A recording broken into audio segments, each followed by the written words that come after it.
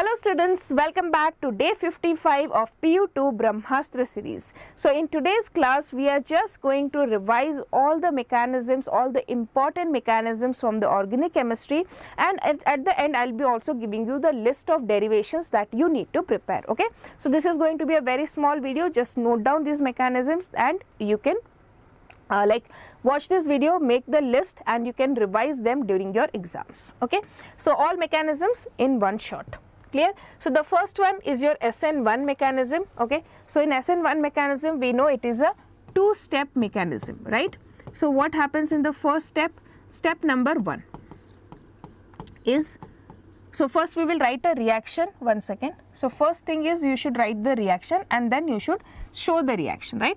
So I'll write like this: CH3, CCH3, CH3, Br in presence of OH minus gives me CH3, CCH3, CH3OH.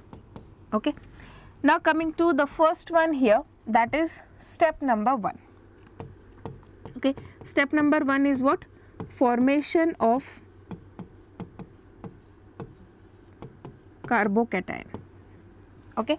So here what will happen? You have CH3, C, CH3, CH3, Br, and then this Br goes out, okay, and we get CH3, C, CH3, CH3 plus Br minus. Okay, so this is a slow step.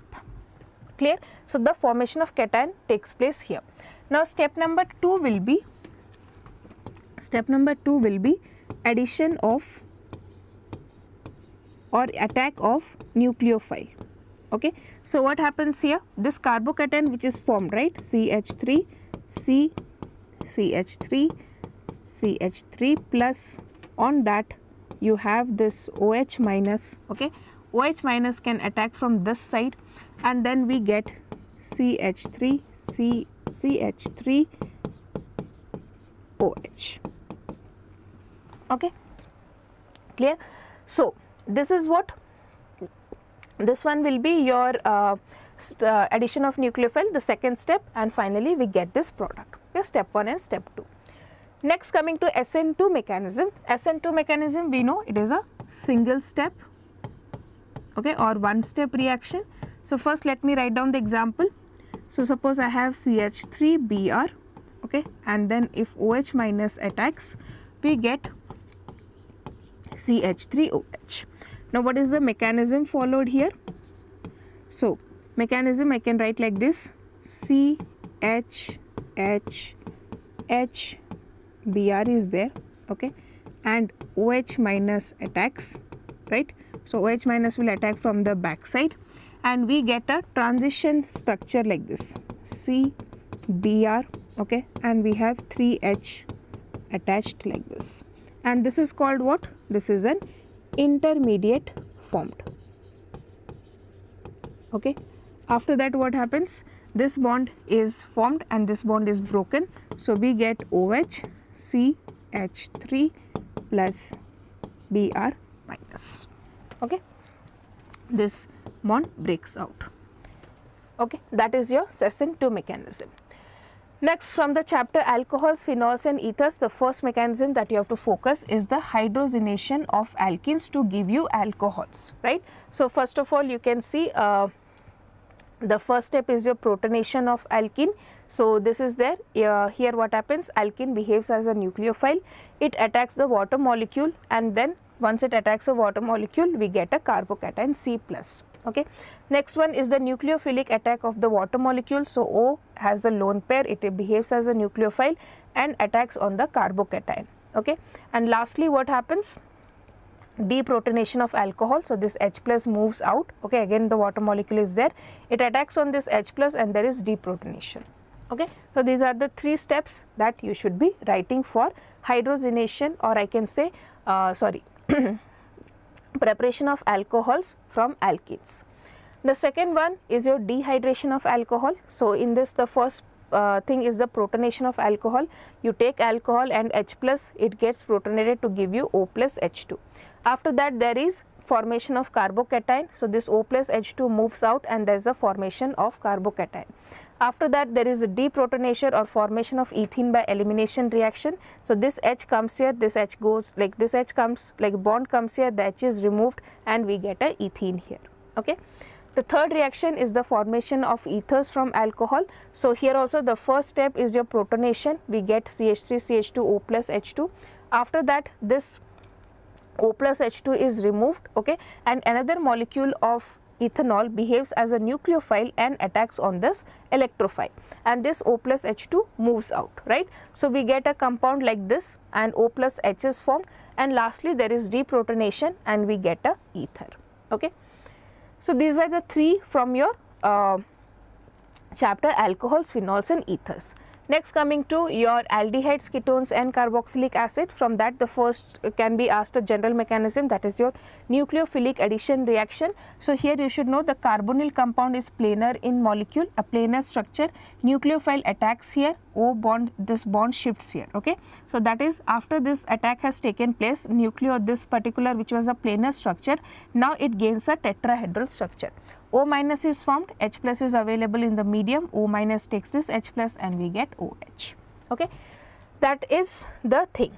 Now especially questions are asked from the addition of your HCN. Okay, this is a popular question. So first of all, what happened when HCN is present in the OH medium or in any basic medium, this CN minus like OH minus abstracts this H plus, okay, OH minus abstracts this H plus and we get this CN minus nucleophile formed.